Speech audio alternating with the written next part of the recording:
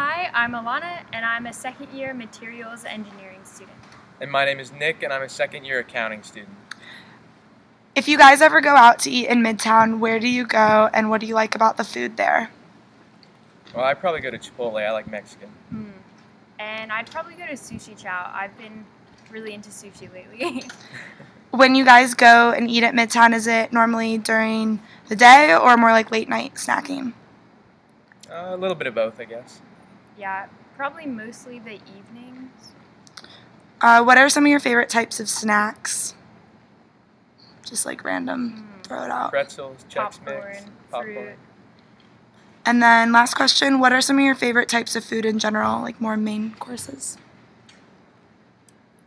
It could be like a type of food too, like Asian, Mexican. Asian food. I'm going to stick with Mexican.